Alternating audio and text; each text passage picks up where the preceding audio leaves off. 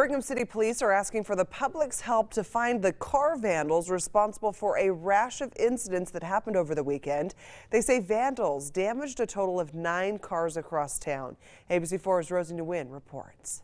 In this Brigham City neighborhood the Howard families called home for nearly 2 decades, they say it's been fairly peaceful and quiet.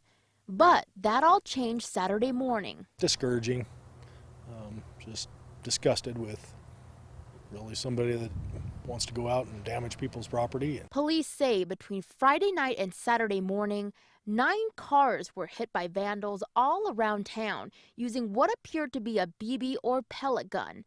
Howard says 2 of those vehicles were parked on his property. Definitely getting out of hand.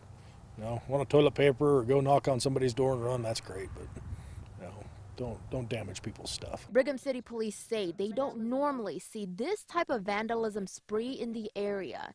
So far, they say it's caused upwards of $2,500 in damage. Some people, they work hard for their vehicle, they're scraping to make ends meet. That vehicle may be their only means of transportation for the family.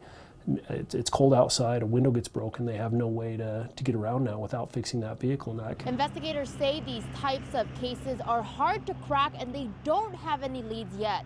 If you have any surveillance video or tips, you're asked to contact police.